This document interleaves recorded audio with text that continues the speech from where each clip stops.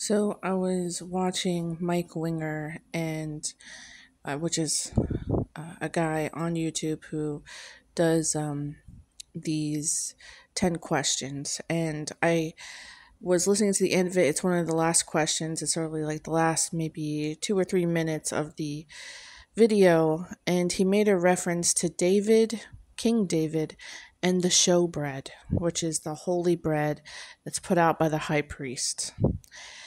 And now I understand that God was very directly referencing something that I had in my heart, which was it's something you can't make up. Like, I'm literally telling you the way in which the revelation came.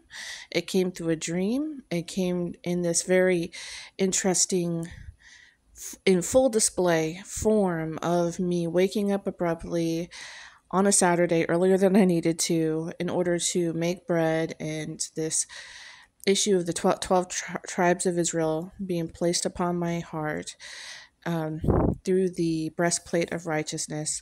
As I'm making bread, the reference to the showbread was given. And then, sure enough, Matthew 12:2-3, Jesus says to them, because I guess Jesus is walking through the fields, and they're taking the grain and kind of rolling the grain between their fingers and eating parts of the grain because they're hungry. The high priests catch them because apparently they're hyper watching them. Like, these guys are like spies. So the high priests come around and they catch Jesus doing this. And they say, look, he's working on the Sabbath. Because anytime you're walking too far or you're doing anything that makes food, it's considered a type of work. So it's almost like it's a law not to work. And Jesus corrects that situation, basically says it's made for man to rest. And in times of emergency, starvation, issues with needing to get by, or a question of survival, even David, King David, was in a situation where the holy bread that's meant for the high priest to make for God as showbread, they actually gave it to David to survive. So Jesus puts that all in a big, beautiful picture of, you got to watch your heart position, your heart posture, because if you start making God all burden and not one with reason, understanding, and mercy that's beyond the understanding and ways of a human being, it's almost like we make God less compassionate than people.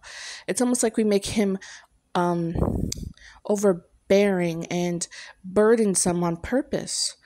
I know that's not really the original intention. They're just trying to overserve God.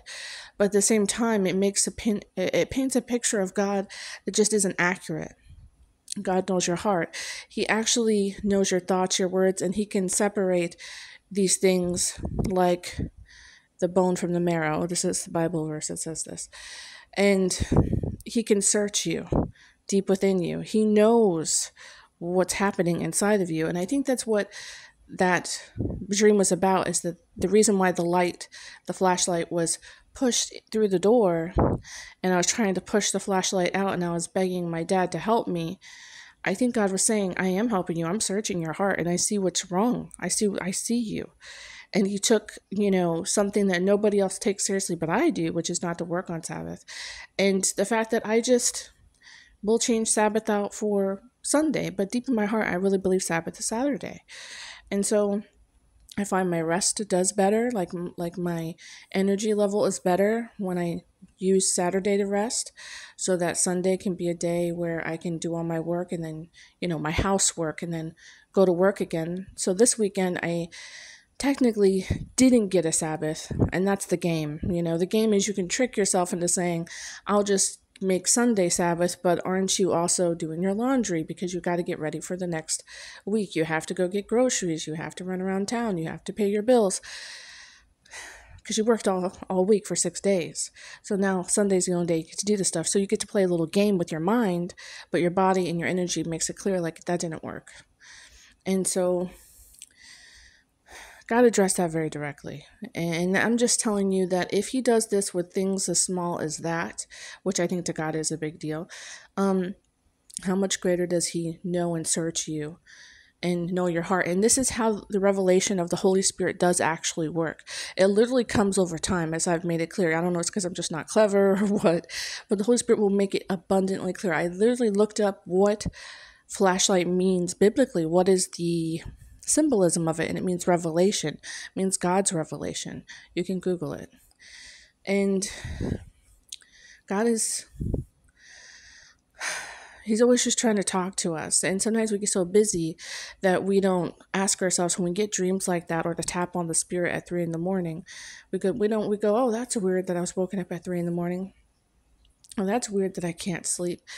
Instead, ask God and lean upon His understanding and say, God, what's happening? Is there something going on within the brethren? Is there something happening with the saints? Is there something happening around the world that major prayer needs to be happening? Like right now, there was a major storm in China, which, by the way, none of the news is talking about. None of it. They had to um, move 400,000 people away from the shores of and move them all into inland China because of how massive and scary this huge storm was. It was a category 5. Nobody's talking about it. It's something you see on TikTok, and it's major damage. So maybe God is trying to tell the saints, because there are saints there and people who are suffering, that we should be praying for them. And sometimes you get a wild dream and you go, what could this mean?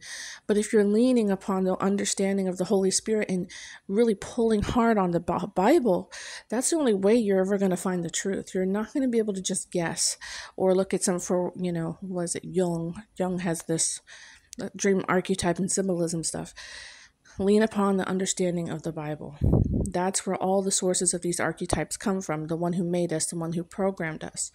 So I'm telling you in real time, which I think is really the reason why these videos are important, is these revelations come sometimes days later, where I've, have to step away from it a little bit and go back to it and say, what is God trying to say to me? What is God telling me? Why is He saying, you work for me? Just like Jesus walking through the field. I'm not saying I'm Jesus, by the way. He was working for the Father. And I think my heart was crying out, Abba, to God.